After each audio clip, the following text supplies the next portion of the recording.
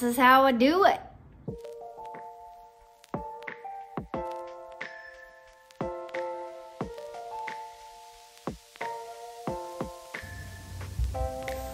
Hi, welcome to this week's vlog. This week I'm gonna show you my workspace. This is where I edit my vlogs, and also where if I have a film and TV audition, it happens in this space. In the before times, you used to have an appointment for an audition at a location, a little studio in town. I'd go there and bang out my audition in 1 or 2 takes, and there'd be, 6 to 12 other women in the room who kind of looked similar to me or had a similar essence. And there's a little bit of nerves and excitement. And then the pandemic happened, right? And everything switched to at home. So everyone had to get their own home studio supplies and kind of up their tech game and learn about all the different apps and ways to do things and set up their own home studio. So I'm going to show you all the supplies I have for being a film and TV actor in Vancouver. I occasionally get parts on little shows. I'm very lucky that I have Ninjago that can sustain me and keep me in the acting game. And film and TV is like an extra little bonus. It's a mess, so let's clean it up and set up the space. Also, I'm in my jammies.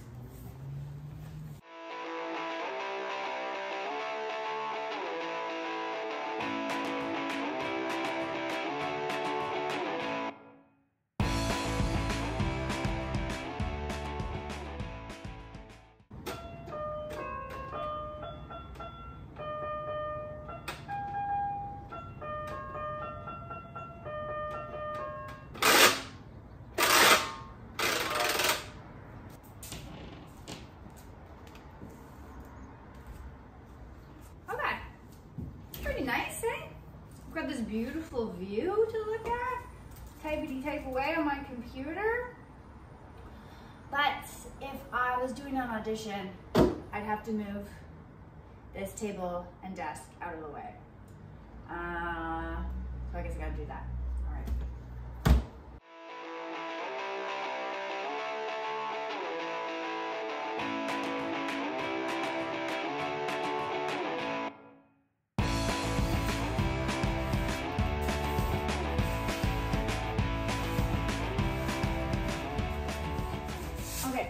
Now I'm going to set up this backdrop. This is a collapsible backdrop, and I'll put the link in the description below if you're looking to set up a home audition studio and you don't know where to start or the simplest things you need. Yeah, I'll link the products. Hide that behind here. Here we go.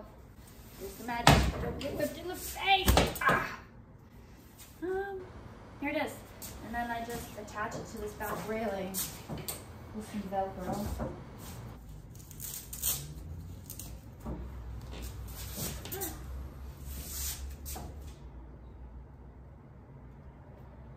Yeah.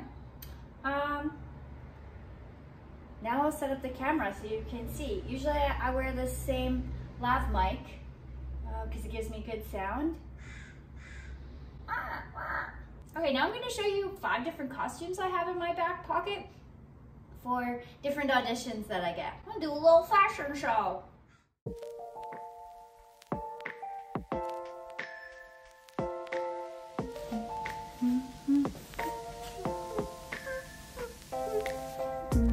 This is the character that I audition for most, a nurse or a doctor. So I have a set of scrubs in my repertoire. I have some authentic work stains because my partner got these from work and he is a nurse. And so when I slate, which is when you say, hi, my name is Kelly Metzger, I'm 5'5", I live in Vancouver, I'm union. I usually hold my hands like this to hide the stain. I frame the shot like this with a little bit of shoulders, a little bit of my shoulders.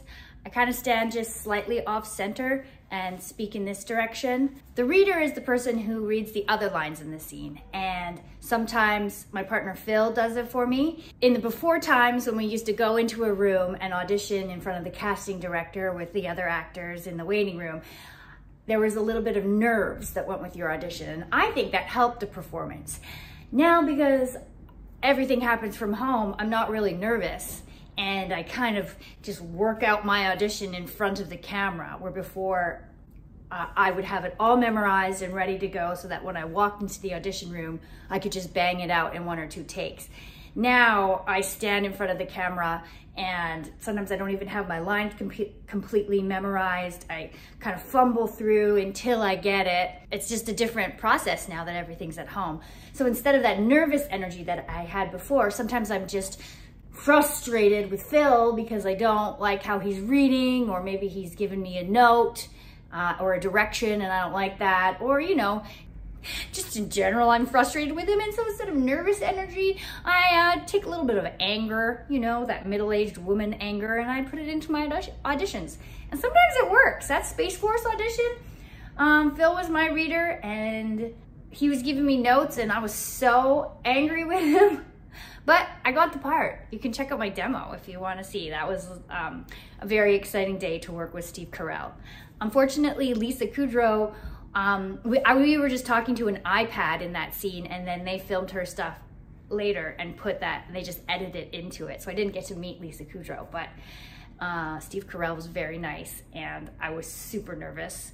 Also, I had given myself Miley Cyrus pandemic mullet. So I looked pretty ridiculous that year, but I think that ridiculous mullet helped me get the part. So, mullets for the win. So this is my nurse uniform. I just wear my slippers because you can't see my feet in the audition. Okay, scrubs. Number 1, if you want to be an actor, you should probably get yourself a set of scrubs for auditions. And here comes the next costume. All right, skis. This is my pioneer outfit. If I ever have to audition for something that's set pre-1900s or even early 1900s, this is the costume that I pull out of my wardrobe.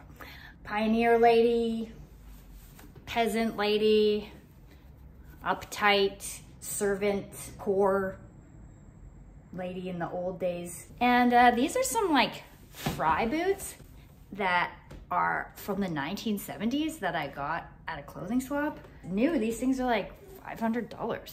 So I think I'm just gonna keep wearing these 50-year-old boots. All right, hello. Maybe I am a new immigrant and I just got off the boat.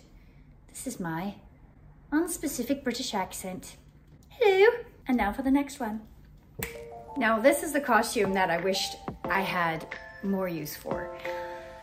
Apparently you're always supposed to have a suit in case you have to audition for some kind of businessy or lawyer-y type character.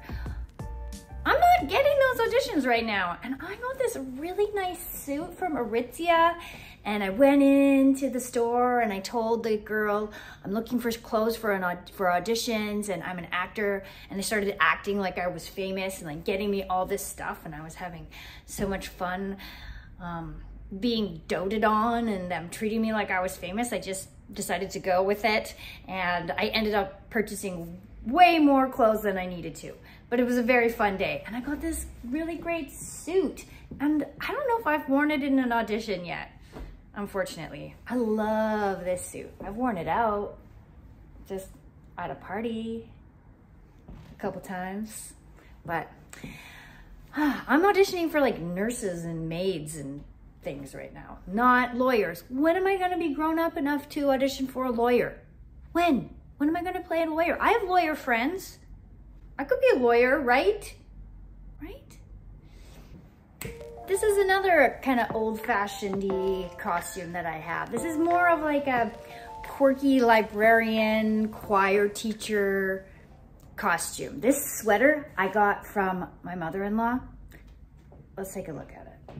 It was given to her by her friend who is a master knitter. And like this is all quilted. And then these beautiful sleeves. Actually, I love this sweater. It's pretty quirky. It's very specific of the character when I put this on. So That's why I like to keep it in my repertoire of choices. And got my cute shoes. I like to get specific about my footwear because I find that informs how I stand and my posture. So even though you don't see my shoes in an audition, I put shoes on anyway. I can't snap. So this is the costume I would wear if I was going to audition for a forest service ranger or pest control or animal control or some kind of, or I worked at an airport, some kind of job like that. Pretty basic. Again, I kind of like it, it's fun. It's fun to dress up. I love playing dress up. I don't have a lot of everyday clothes, but I have a lot of costumes. And just like that, I'm gonna go from forest ranger to I'm a cleaning lady. Switch the gray to pink and you turn into a Molly maid. And I have booked a part with this shirt. Sometimes it pays to be very specific in your